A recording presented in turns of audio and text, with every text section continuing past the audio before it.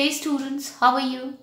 Today we are going to revise English Reader chapter number 1, Animal Tales. In this chapter we are going to learn about the tales of different animal and its function.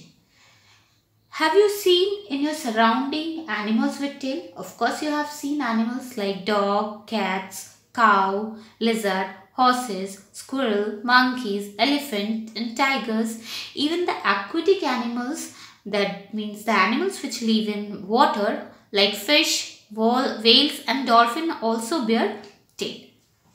Birds have beautiful tails. Of course they have beautiful tails. You have seen the most beautiful bird is peacock, and when she spreads its tail it looks so beautiful, and she likes to dance with that open tails, which looks really beautiful. Now what horses and cows have long tail. Then what is the use of tails to the cows and horse? It is have important work.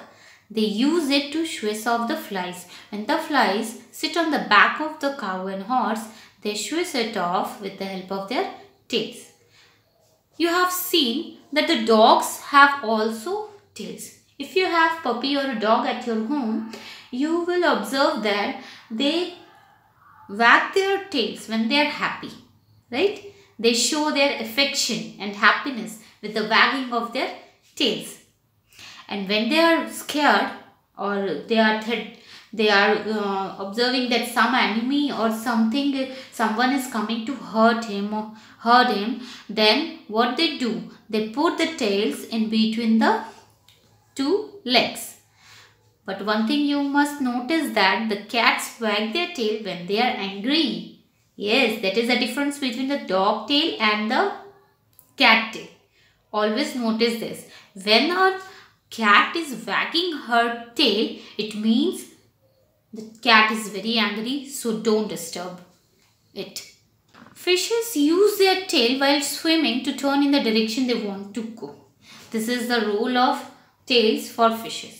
A squirrel has a long and bushy tail which make them balanced when they are hopped from the one branch to the another branch of the tree.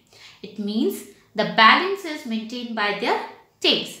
You can see a very lovely and funny animal with a long tail is swinging from this tree, right? This is a monkey.